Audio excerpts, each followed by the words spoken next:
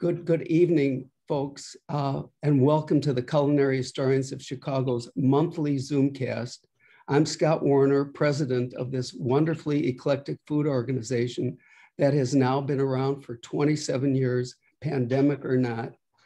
Tonight's presentation, Someone's in the Kitchen with Dinah, presented by someone who worked closely with the American singing legend and culinary star, Dinah Shore, Flo Selfman, who's owner of the Los Angeles agency Selfman and Others Public Relations, and an editor, worked closely with Dinah many years ago when she had her TV show. Flo helped Dinah prepare her cookbook, and Flo's going to tell you all about her background on that. I first saw Flo give this talk for the Culinary Historians of Southern California, where Flo is a board member. I watched it on Zoom a couple of months ago, and I thought that would be great to have her do it in Chicago. And I remembered how much I loved Dinah Shore, and that was the first thing I saw when I was a little kid watching her on TV.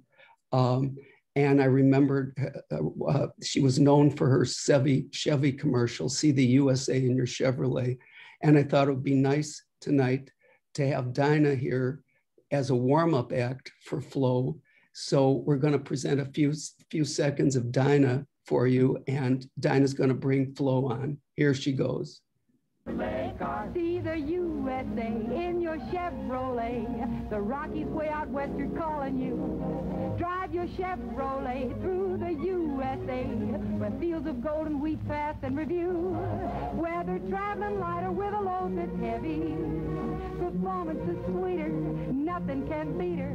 Life is completer in a Chevy. So make a date today to see the USA and see it in your Chevrolet.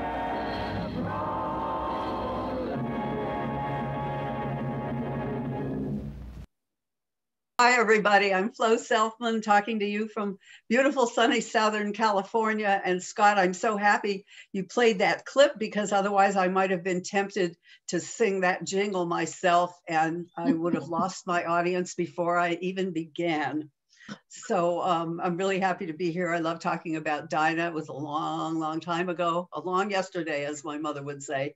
But I think a lot of you will be familiar with her. And for those who aren't, she was an enormous star back in the 40s and the 50s and the 60s and 70s. She had a 5-decade career. She actually was born in Tennessee, a town called Winchester, in 1916 or 17, depending on who you talk to. Her birthday was March 29th, leap year day. And her parents were Russian Jewish immigrants, and they were storekeepers. When Dinah was 18 months old, she contracted polio. And she had a very intensive regimen of treatment, largely due to her mother. She had massages, exercises, sports when she was old enough to do them, and all kinds of therapy that helped her overcome the polio. Yeah, so anyway, when she got a little bit older, the family moved to McMinnville, Tennessee, and her parents had a department store, and Dinah was always singing. I mean, she probably sang before she could talk, and she did recall at one time being a child, and actually every day she would be at the store, and they would put her up on top of the counter, and she would sing for the patrons of the store, and I'm sure it helped sales. But she obviously was not afraid of audiences and performing from practically from babyhood. So as time went on, when she got to be 16 years old, her mother unfortunately died from a heart attack. And around that time, Dinah went into college. So she went to Vanderbilt University. And I will say that Dinah has sort of peripherally been a part of my family since I can remember, because my uncle, my father's brother, went to medical school at Vanderbilt, and they lived in Nashville for 5 years. I think they may have been there at around the same time, although they were, he was older. But Dinah was also one of the first performers to perform for the troops in World War II. She did USO tours with Bob Hope. But when she went to college, she was also singing at the college radio station and was offered a contract. And her older sister, who was married at the time, they advised her against signing a contract and going to New York, and that she should finish her college. So she did get a degree from Vanderbilt and then went to New York. So she was singing on the radio, and one of the DJs, she was singing a song called Dinah, and one of the DJs kept calling her that Dinah girl. Her name actually was Frances Rose Shore. So she adopted Dinah as her stage name, and I think that was a good move. Dinah Shore just has a really happy ring to it, I think. When she was singing in New York, she met another young singer who went on to great fame. His name was Frank Sinatra, and they became lifelong friends.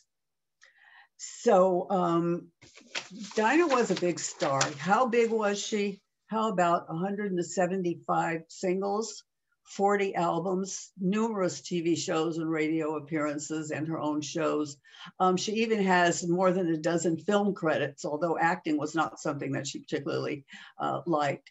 She has 3 stars on the Hollywood Walk of Fame. So if you happen to be out here and you see one beneath your feet, and you go around the corner and see another one, it's not a mistake. She has stars on the Walk of Fame for radio, recording, and television.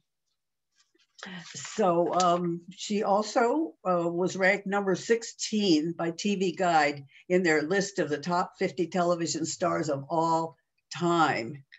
Stylistically, she was compared to 2 singers who followed her, Doris Day and Patti Page. And just a little sad note I will mention. In June of 2019, the New York Times Magazine listed Dinah as among hundreds of artists whose material was reportedly destroyed in the 2008 Universal Studios fire. And that's something that just is so hard to contemplate, all the priceless things, not only from Dinah, that were destroyed at that time. So how did I get to work with Dinah? You know, it was funny, even being a kid, you know, I would sometimes come across a little movie magazine or something, and I read about Dinah Shore and George Montgomery and Missy Montgomery and Jody Montgomery. And if anybody had told me that I would grow up and I'd be living in California and I'd be hanging out with Missy Montgomery, I would have told them they were totally crazy. But life is funny, as we all know.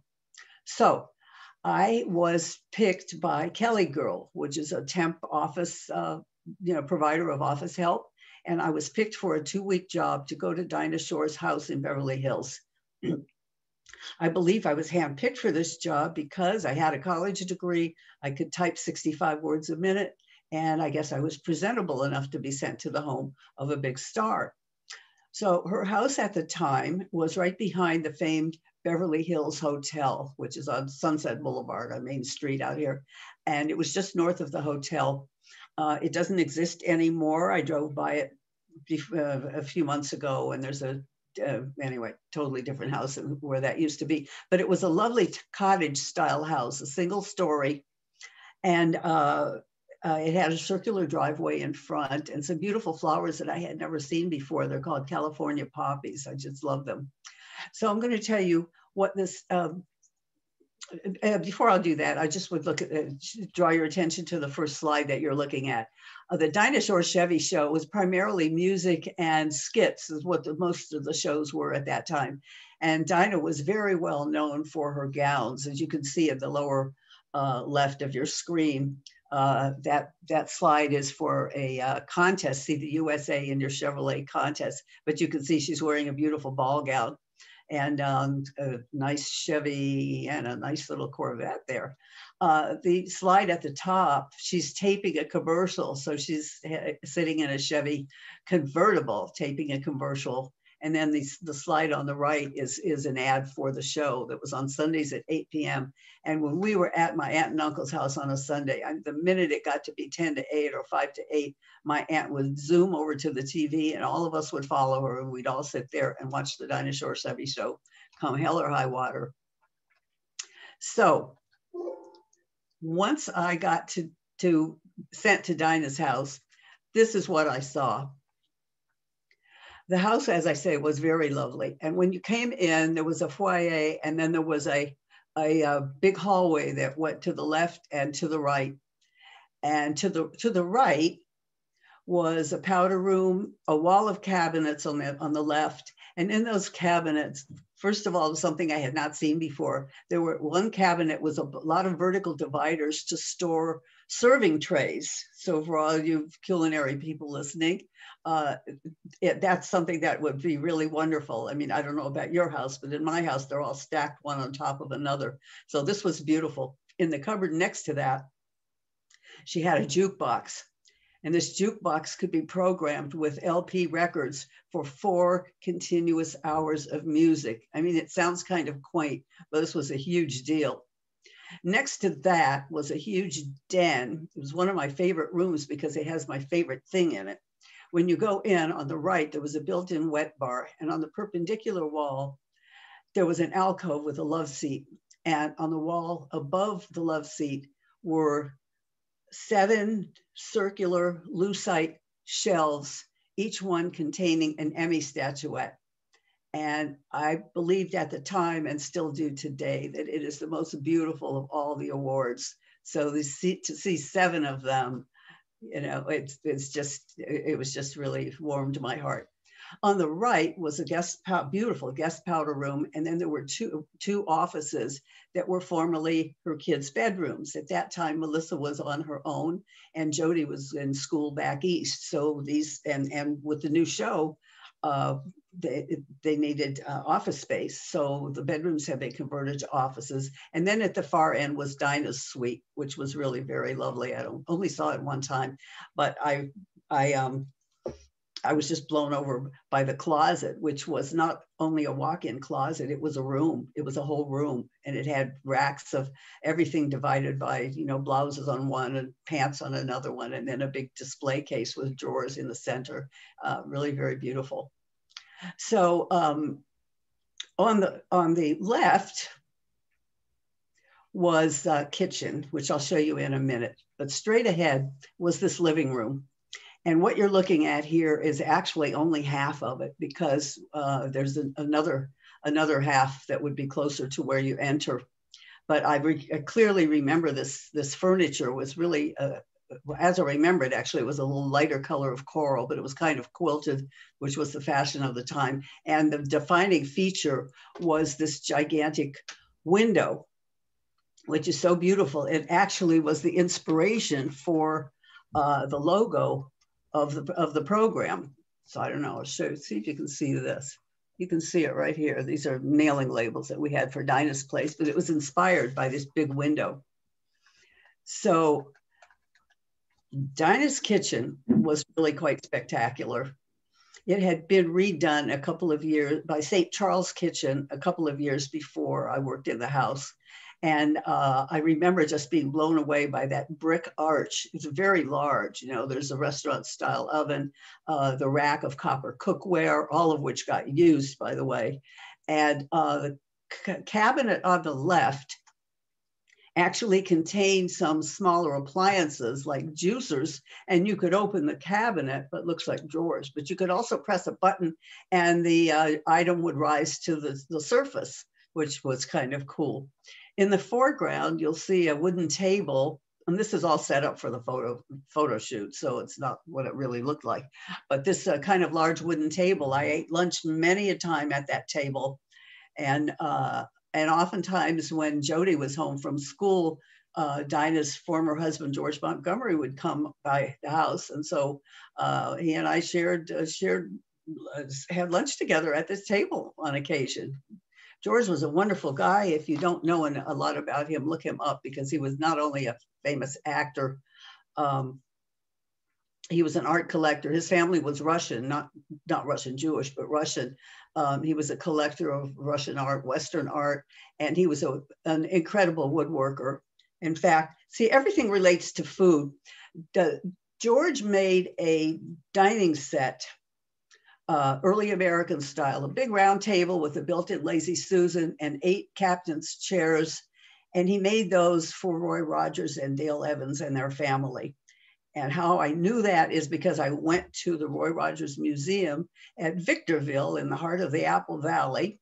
And I don't even remember where that is, but it's probably an hour, hour and a half from here. And the first thing I saw when I went inside was this dining set and a photograph on the wall showing it in the house of Roy Rogers and Dale Evans. And it said that was made by George Montgomery.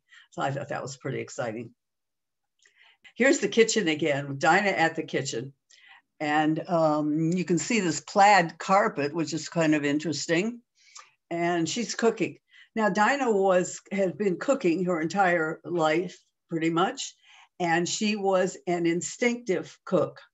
So when she was going to do her first cookbook, Dinah Shore, Someone's in the Kitchen with Dinah,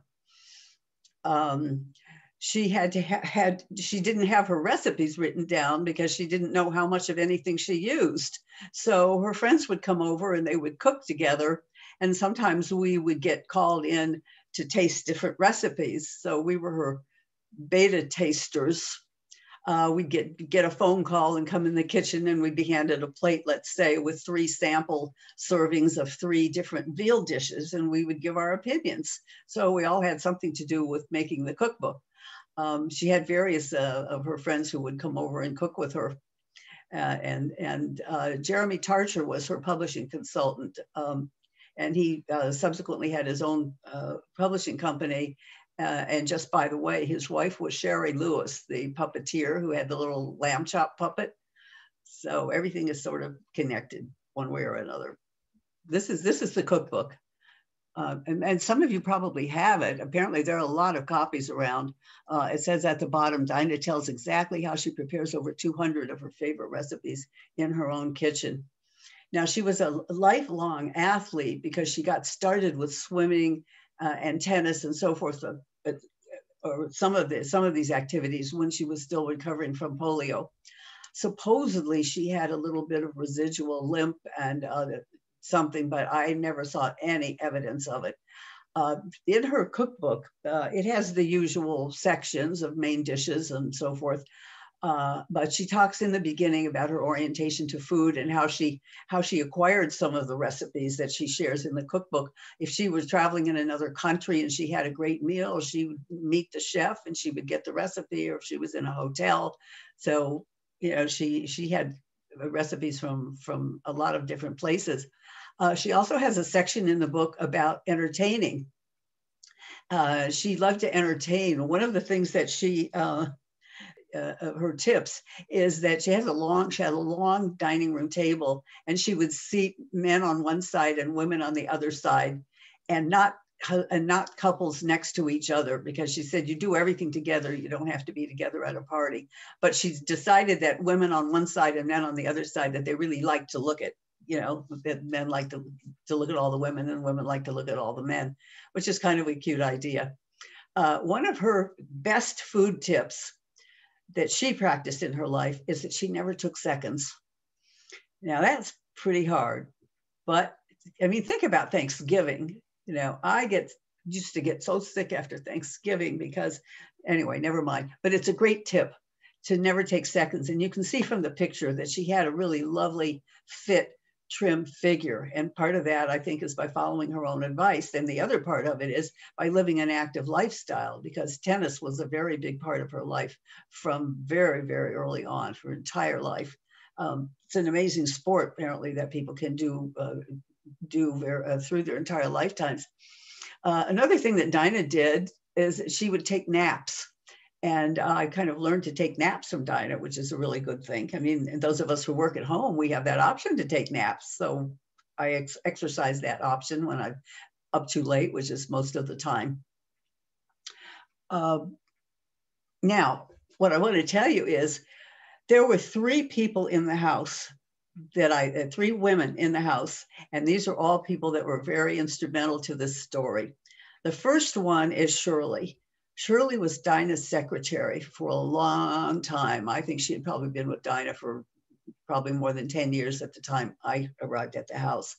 And Shirley loved me because she loved talking about grammar and punctuation. And she would corner me, and that happens to be a strong suit of mine. And we would talk about grammar and punctuation all the time. So that was Shirley's favorite thing. The other person was Pauline. Pauline was Dinah's housekeeper, and she had been with Dinah for years. In fact, if you were to ask her, she would have taken credit for raising Dinah's kids. Pauline was an older woman. She had gray hair. She used to wear a gray uniform with a white collar and cuffs. And she turned 65 while I was there. I remember that because she was so proud. She came into the kitchen and announced, I just turned 65. I'm getting my Social Security. She lived at the house. There was a suite on the other side of the kitchen where she stayed during the week. And then on the weekends, she went to her own house. But she was a crusty broad. She was fun. She had one of those personalities that you never knew if she was, yelling at you for sure, or if that was just her personality. And her little quirk, if you want to call it that, was that she loved to watch the soap opera General Hospital, which came on NBC every day at 3:00 in the afternoon. And she had a little TV in the kitchen and she watched it without fail. One day she had to leave the house during the time her soap was on. She had to go down to the market in Beverly Hills, and she made Shirley come into her kitchen and watch the soap on TV and take it down in shorthand and read it back to her when she got back from the market. So I was in the kitchen having lunch one day and complimenting Pauline on whatever she had fixed. And I said, oh, Pauline, how do you fix this? And I have a feeling that it was her cottage cheese and blueberry pancakes, which I loved, and it's in the cookbook. So I said, Pauline, this is delicious. How do you fix this? Pauline grabs this battered saucepan off the stove, slams it down on the stove and says, well, Florence, first you take a damn pot. And that was Pauline. Number 3 was Bessie.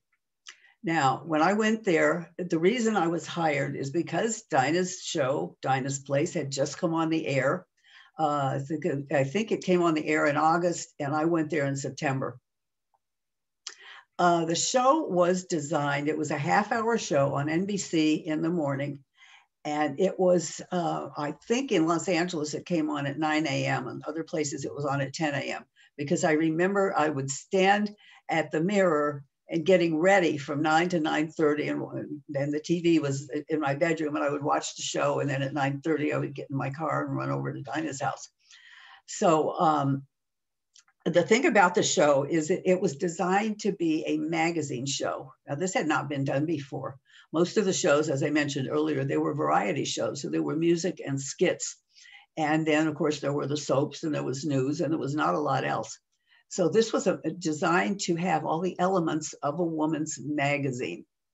So if you can imagine what's in there, it's childcare, makeup tips, fashion, health tips, nutrition, and of course, recipes and cooking advice. So all of these elements were in the show. Now that's an awful lot to pack into a half-hour show. And in reality, it's a 22-minute show because when you take out the commercials and the intros and the lead-ins and the lead-outs, you've got even less than 22 minutes. So if you've got somebody on the show doing an exercise demo or a cooking demo, you're giving just teasers to the audience. So at this time, we're talking pre-internet, we're talking shows didn't have newsletters and everything. So it was all really done by mail. So people started writing letters. So that was why I ended up there. I was there to work with this woman named Bessie on answering Dinah's fan mail. Now, the mail that was coming in at that time was a lot of it was from people who were familiar with Dinah from before, because she had left TV in around early 60s, and she didn't come back on TV until 1970 when Dinah's Place came on the air. So people were saying, oh, I've always loved you, I'm so glad to see you back on the air. So, and they didn't want anything. They just said, I'm glad to see you back on the air. And a lot of them said, I was born in the same year as you, 1917. So that's why I said 16 or 17, depending on who you listen to. So at that time, Bessie would create, we had this beautiful letterhead, white with the red embossed logo of Dinah's Place. And Bessie would create an answer, basically, you know, dear Miss So-and-so. Oh, I should say at that time, we who knew how to type and type well, and I could say it was men and women too. I worked for bosses, they were expert typewriters. We knew how to type a letter somehow and have it centered vertically on the page and type without mistakes. I can't do that anymore, but when that's all we did is type, you know, we were perfect typists. So we would have a letter that would say, dear so-and-so, you know, thank you for taking the time to write. And basically, it always said, please keep watching our show. Well, the show is sponsored, you know, and the way it stays on is by selling, you know, the purpose of shows is to sell soap, so to speak. I mean, back even before that, when radio programs were invented, the radio was invented before the program.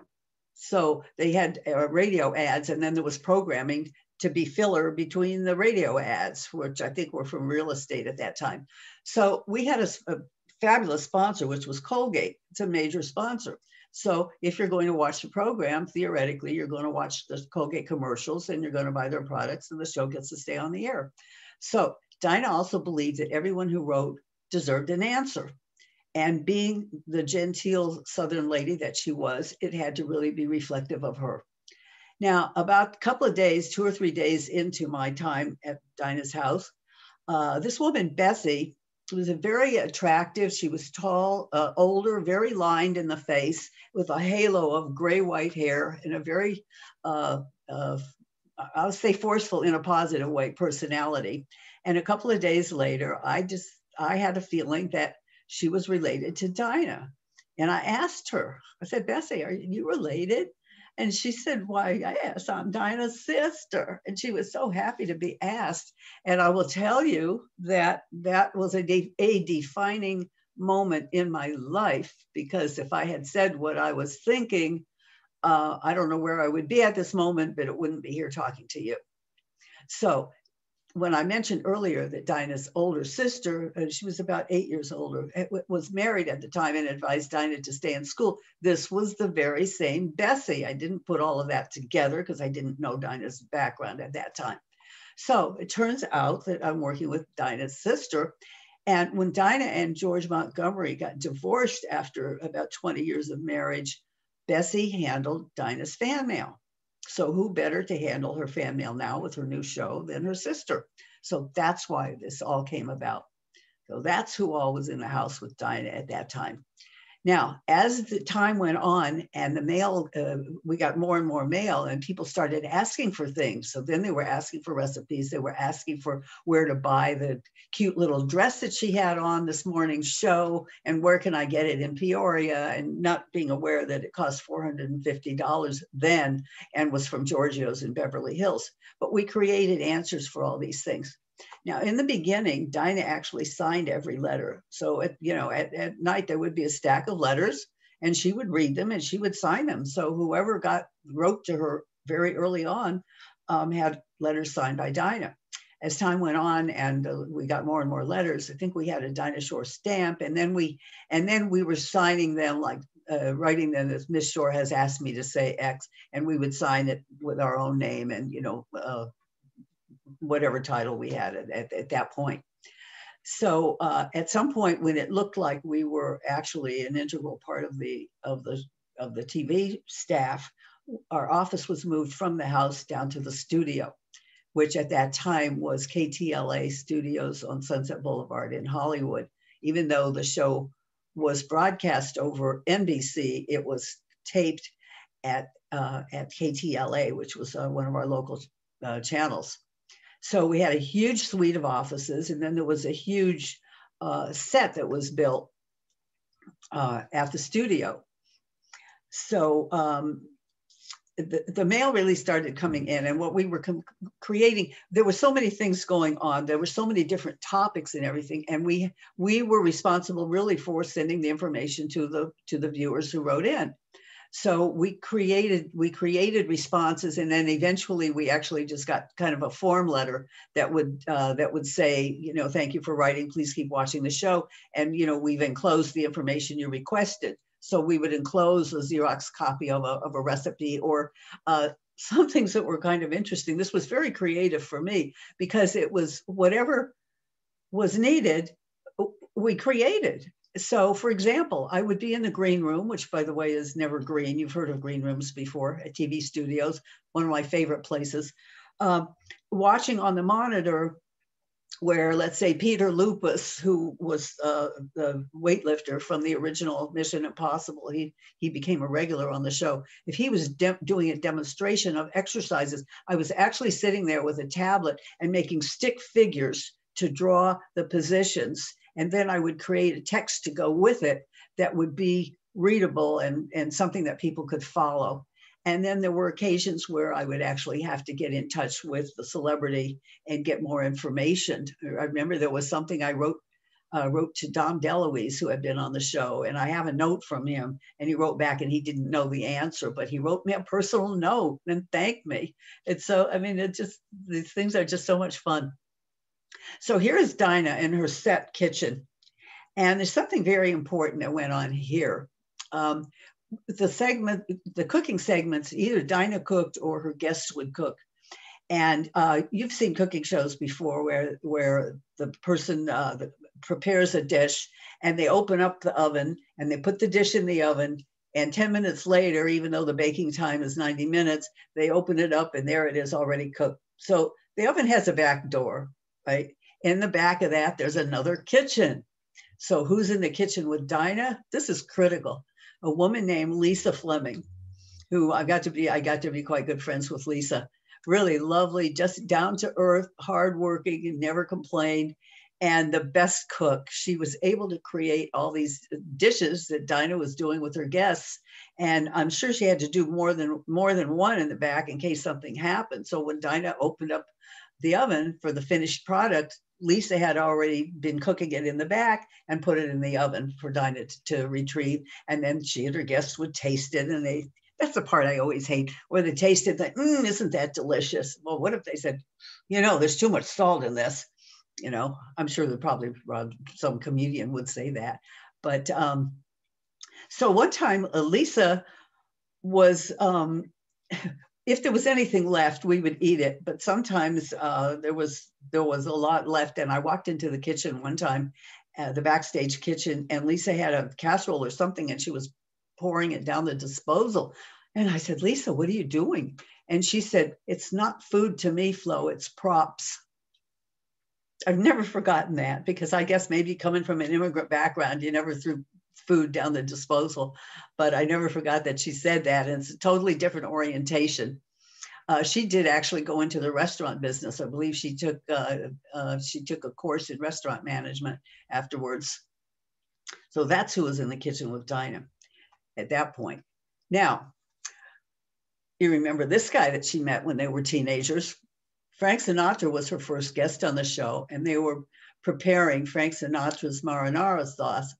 Now, Dinah told a story in the cookbook of going to the airport with Frank, and he was telling her, describing a recipe for, and she wrote it down and tried to prepare it and realized there was something missing. He just happened to not tell her that there was wine in it. So the variety of guests was absolutely astounding. And it wasn't just celebrities who were on TV plugging something. That actually came later. A person could come on a show like this because he had an interesting thing to talk about. So, but all of her friends, she had so many friends. A lot of times, and when I went into PR afterwards, I realized that when there's a new show, sometimes a celebrity doesn't want to go on a new show until it's proven itself. But in Dinah's case, people would come on because it was Dinah and it was a network show. And actually, I'm thinking about Bob Hope, that was his network anyway. Dinah with Rose Kennedy. Now, the recipe that she prepared for Rose Kennedy is something I had never heard of at the time. It was creme brulee. And I've never made it. I don't think I've ever even had it, but just reading about creme brulee is so visual to me and so sensory. I absolutely love it. And there were so many political people who were on the show of both parties. And I will name some of these for you. You might recognize these folks. This is Sergeant Shriver, and to the right, Eunice Shriver. You will know them as the parents of Maria Shriver, but Sergeant Shriver was a diplomat, and Eunice Shriver was the creator of Special Olympics. So these were really wonderful people. Some of the other political people who were on the show, Senator Barry Goldwater, Spiro Agnew, Tricia Nixon Cox, Eleanor McGovern, who was the wife of the Democratic presidential candidate, George McGovern. Oh, he's preparing an omelet here. Senator William Proxmire, Margaret Truman Daniel, Mrs. Everett Dirksen, the widow of the late senator. She discussed her book and the subject of widowhood. Maureen Dean, wife of the former White House counsel. A lot of sports figures were on the show, including Larry Zonka from the Miami Dolphins, Bobby Riggs, Wilt Chamberlain, Yvonne Goolagong, the tennis player, Alex Karras, Frank Gifford, Willie Mays, who I actually met, Sugar Ray Robinson. Hank Aaron was on with his fiance right after he had broken that hitting record. So a lot of the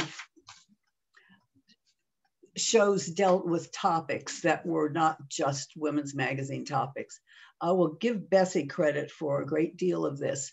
Bessie, Dinah's sister, was not a showbiz type. She was married to a physician, and she was more into social welfare and politics, and she was very active in some organizations. And thanks to Bessie, she would go to the producers and go to the production meetings and make suggestions about topics that should be dealt with. So on this, cute, fluffy little morning show, they talked about abortion, they talked about adoption, they talked about child abuse. They had one program that was very moving to me, and it was with Shirley Temple Black, the former child star who had become an ambassador. And she had been operated on for breast cancer, and she was interviewed from her hospital bed at Cedars, and her husband was there with her. She had had breast cancer surgery a week earlier, and she talked about how supportive he was. And this was something that was, again, it sounded new to me. We're talking the early 1970s, and this was a subject that had not been talked about publicly, maybe on a soap opera, maybe on a newscast, but not certainly on a women's show, a so-called women's show. There was another one that was moving to me. The performer Nanette Fabray, who was a Broadway singer and actress, she had severe hearing loss, and she talked about that on the show. I thought that was quite fascinating.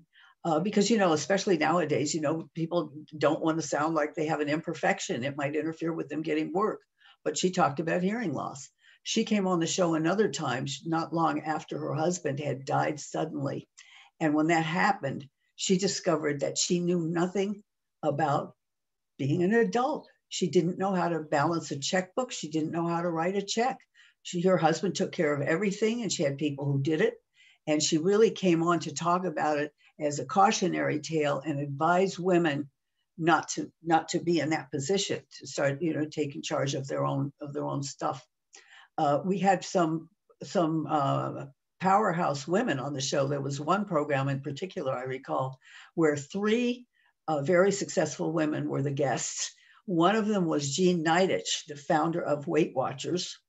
Another one was Marilyn Lewis, who with her husband, Harry Lewis, founded the Hamburger Hamlet chain of restaurants.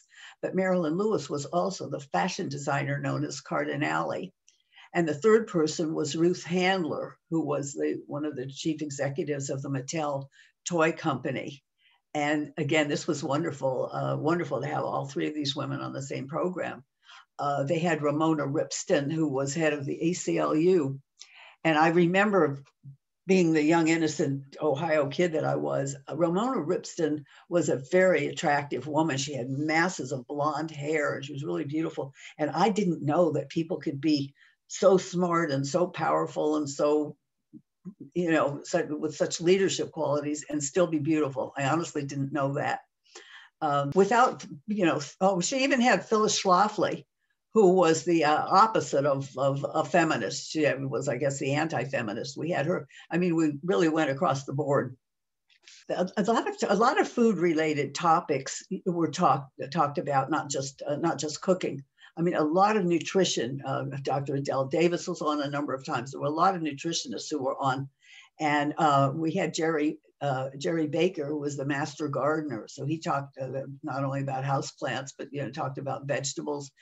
We had Merle Ellis and his wife Neva from Northern California who came down, and Merle Ellis was a butcher, and so he did all these shows talking about the different cuts of meat.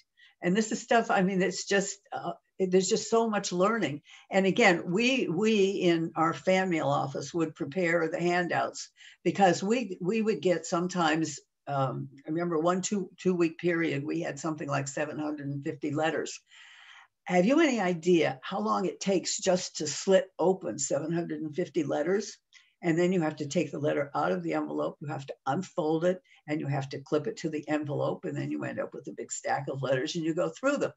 Well, what Bessie created was that we tabulated every letter that came in with crosshatches.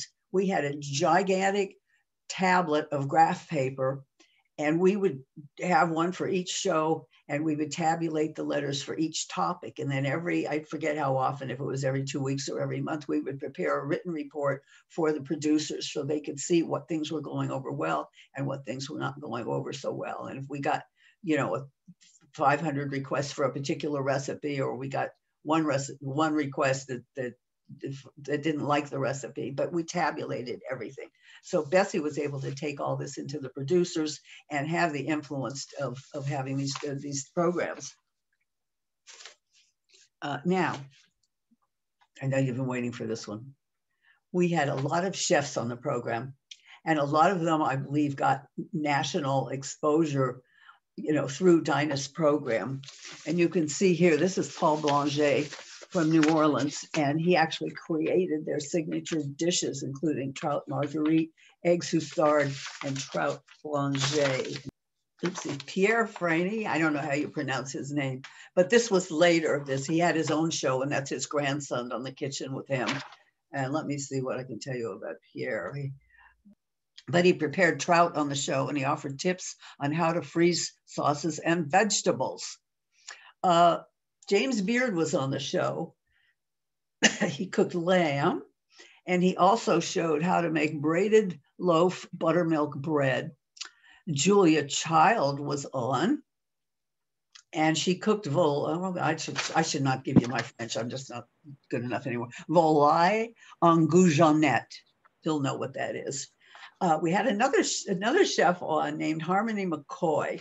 Now, Harmony McCoy had been Lionel Hampton's music arranger for many years before he became a well-known chef. He was a portly Black man, over 300 pounds, and he became a chef, as Dinah put it, at a fat farm. So he was cooking all these 700 a day calorie meals of, chicken neck bones and sauerkraut, and not sure what he was eating, but he was, not eating his spa food. Now we have, you'll know him, Graham Kerr, the Galloping Gourmet, and he actually talked about, I think he's either English or Australian, I forget, but he did a motor trip around the USA, and Dinah cooked Kleeman's chicken in egg bread, which is in this cookbook, and he prepared Mango's Lamande. Now, Kleeman's chicken in egg bread was from Kleeman's restaurant.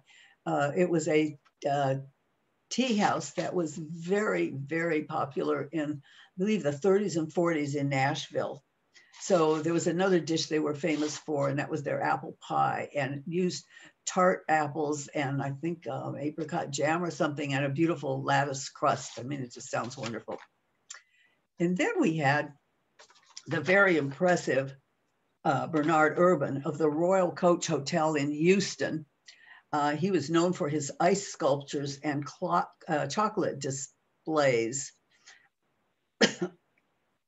And hold on, I have another one here. I don't have a picture, but this chef you may have heard of, Roy Andres de Groot. He was Esquire's sightless chef and food editor, and he prepared a Russian Christmas dinner, including veal stuffed with cherries. He achieved success as a critic and became an accomplished cook, despite nearly total blindness as a result of injuries suffered during the Blitz of London in 1940. He took his own life in 1983 at age 73. He was depressed because of failing health. Well, you can see all these awards that Mr. Urban had achieved. Now we have here the pastry chef from the Drake Hotel in Chicago, Lutz Olkowitz. He was there apparently for 25 years. And after I did my Dinah talk for the Culinary Historians of Los Angeles, I received a wonderful letter from one of our board members who had lived in Chicago for a long time, and they went to the Drake very often, and it was at the same time, so I'm sure that he had Mr. Olkowitz's pastry creations. Yeah, he was there for 25 years, and then he was with Sarah Lee. And he showed, I wish I knew the answer to this, how to keep a souffle from collapsing. If you've spent any time in Los Angeles, especially in days gone by, you would be familiar with Perino's restaurant. This was a beautiful building, which unfortunately, it was designed by the famed African-American architect, Paul R. Williams, and it has been torn down. But I had the good fortune of going there on 2 different occasions. It was the most beautiful restaurant inside. It had, the booths were like one step up, and they were shell-shaped in like a pale peach cut velvet. And there were chandeliers, crystal chandeliers, and the lighting, I mean, you looked like a movie star, even if you could, no matter what you looked like when you walked in, you looked like a movie star at Perino. So it was sad to see it go. And this is Alex Perino, the owner, the proprietor. And the chef's name was Attilio Baiano, and they prepared chicken romano. Now we have here Kenneth Hansen from Scandia. And this restaurant, Scandia, was pretty iconic. The restaurant was on the 2nd level, and you drove in right here. It was the valet, and then you had a lobby, and you went upstairs to the restaurant. Oddly enough, I went there with my parents, and it just doesn't seem like the kind of restaurant that they would have gone to. First of all, because it was very high end. And second of all, the decor was very Scandinavian, very heavily, and I don't mean like Danish modern, I mean like dark wood and crests and, I don't know, Viking helmets and things like that. They did have one room that was like a garden room that was painted with green and had lattice and rose bushes and things. And I went to a wedding, bridesmaid thing, a wedding shower at that room. But my mother used to order veal Oscar. She used to love ordering something that she would never fix at home. Now, when Mr. Hansen was on the program, he did a dish called Biff a la Rydberg, Rydberg. And this dish he recommended to make it in 3 separate skillets. It had beef in one with different seasonings and different things, and potatoes in another, and onion in a third, and then they all got combined. And the other thing that he did that I just blew my mind, I loved it so much, he brought homemade vodka, and the bottle was frozen in an ice bucket. And when you pick up the bottle, it's got the ice bucket shaped ice clinging to the bottle. I thought that was totally cool. And the glasses that he served it in were not the usual martini glasses, but they were V-shaped glasses, but they didn't have a stem. They had kind of a coin-shaped bit of glass. And I'm thinking in my mind that they must have been on some sort of a rack, but you held it by this little tab of glass. And I just thought that was the coolest thing ever. Food names. Jean Volz, the LA Times food editor, was on in 1971, and she prepared Bulgarian meatball soup. And then Sandra Van Oker, the correspondent, and his wife, Edith Van Oker, she was food editor of the Washington Post, they were on. And then Margaret Happel, later Margaret Happel Perry, the food and nutrition editor of Red Book for 14 years. And she was a consulting editor of the 22-volume Time Life series, Great Meals in Minutes, and many more. And she gave money-saving kitchen hints. And we had Alexis Bespaloff, wine columnist for New York Magazine. And he had most topic that, of course, we all need to know, and that's how making one's own wine cellar. How practical was that? Now, we can't talk about Dinah's Place and Dinah Shore without talking about Burt Reynolds. Now, they had a very well publicized 4-year relationship that was a major relationship for both of them. Now, she already knew who he was, so when he came on the show, but the picture on the left, he's actually stirring something. But what happened before that is he was up in one of these cupboards and he took a flying leap, and then they had to, and onto this table and broke it. And she was seated at the table, and then they tried to cook something. The thing that was so remarkable about this relationship, two things really. One is they say opposites attract, and these two people were certainly opposites. Burt was a stunt man, and he did all these adventure movies, Smokey and the Bear and all that. And Dinah was whom we know Dinah to be. So personality-wise or interest-wise, they were very, very different. And they, like one year, she had taken the famous artist's course to learn oil painting. And so she got him the famous artist's course as a Christmas gift, and he got her a motorcycle. So I guess they went motorcycle riding. He also bought her a dog too. It was a what do you call it? A basset hound. They named it Gronk. Panel down here on the right, she knew he was going to be on the show that day, but she didn't know that she was going to open a cupboard and he would be in the cupboard. And this was so when you see her reaction, it was absolutely hysterical. Something that's important here about Burt being on the show is that he was on many times. He was on with Dom DeLuise one time. He was on with his buddies, Hal Needham, who was a very famous stuntman. And they would pull crazy stuff on the show. So one time Burt and Dom DeLuise got into a food fight. Another time Burt and Hal demolished a table. And we heard about it. Letters came pouring in. We got letters like, I can't afford to buy a new couch and you people are breaking up furniture, or, we're having a hard time putting food on the table and you rich people out in California are throwing food around. Well, this all got to the producers, and believe me, this show was very responsive to the viewers. And so, people were also writing in and saying, we can't afford to buy meat, but here you're showing up how to cut meat, and all your recipes have meat in them. So we've featured a lot of meatless recipes. So all of this was taken into consideration. Now, I have one letter I have to tell you about because, I probably read 50,000 or 60,000 letters in the 4 years I worked there. And one was my absolute favorite when it comes to Dinah and Burt. Oh, I forgot to mention the important thing. Dinah was almost 20 years older than Burt, or Burt was 20 years younger than Dinah. Either way, it was very remarkable. I mean, we all heard of May-December relationships, but it's usually where the man is older. And in this case, it's where the man was younger. So there was a letter that came in.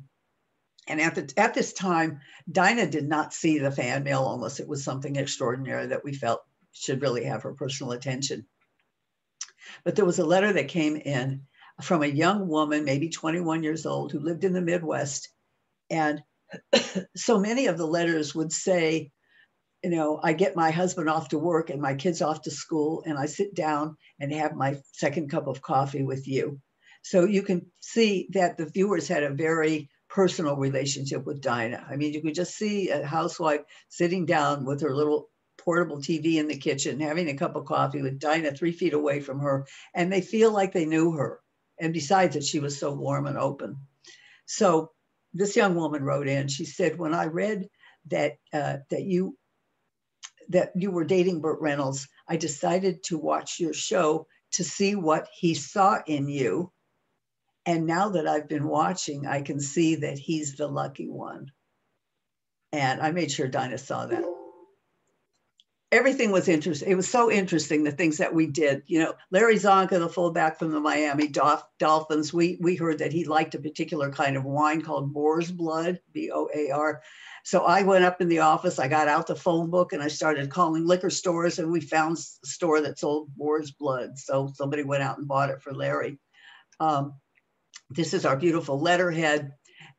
Now here we had a good time. At the end of every cycle, we would have a party. In this particular case, we taped 2 days a week, Tuesdays and Wednesdays, and the taping 3 shows a day would go until about 10 o'clock at night. In this case, Dinah had a full Southern buffet catered and brought onto the set, and we all ate the meal at 10 o'clock at night, and Dinah was out with her band dancing. She was dancing for another hour or two. Look at that figure. The guy on the left was part of the crew. The other guys are her music, her band. And the second from the right is John Rodby, a brilliant music director. This is Dinah and me in the same evening. 2 cute little things. There was one show that she did. It was a Thanksgiving show, and Gene Kelly was the guest. And it showed Dinah and Gene seated across from each other and a big turkey in the center. And then the camera panned back, and there's a big long table with about 24 people. And it was all of us. The whole staff was at this table. It looked like Dinah and Gene were having this intimate Thanksgiving dinner for 2, but it was all of us. And a friend of mine actually saw it. She was on vacation in the Caribbean, wrote me a letter and said, I saw you on Dinah. And then another one I have to tell you that was so funny. Sammy Davis Jr. was on with his wife, Altavis. Now he had, you know, many storied relationships with Kim Novak and his wife, Mai Britt, but Altavis was the last one. And Altavis said for Sammy's birthday, she gave him a luncheon and all of his ex-girlfriends were invited. Now that took some guts, I would say. So this was all lots of fun. I helped create a lot of the international shows. And when I took my booklet to Dinah's PR man, Charlie Pomerantz, to see if possibly I could go to work at a PR agency as a secretary, and he looked at this and said, Flo, you write too well to be a secretary. You can go to an agency as a publicist. And that's what I did. So that started my PR career, which I did for many years. The thing that was really sad is when this show ended, it was really done very unceremoniously. The sponsor, Colgate, had renewed the show for 2 years. And so we thought maybe Dinah was not going to want to continue because she was in the relationship with Burt Reynolds at that time. But little did we know that NBC had apparently made the decision that her lead-in was not the lead-in they wanted for their game shows that followed her.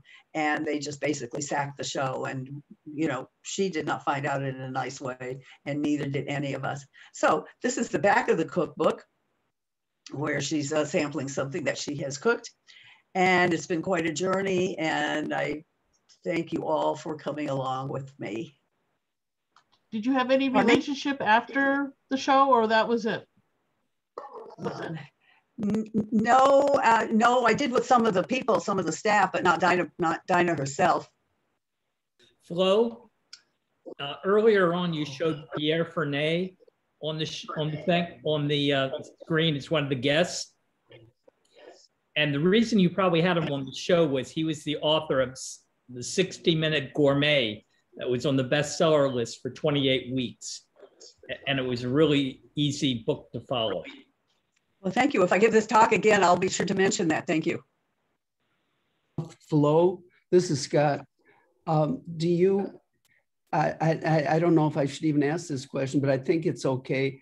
Can you tell any personal observations you had about Dinah Shore? What did you find her like? Did you have much of a personal relationship on the show, or what was she like to work for? I mean, Burt Reynolds said about her, somebody said something negative about Dinah Shore once very unfairly. And he said, that's like spitting on the American flag.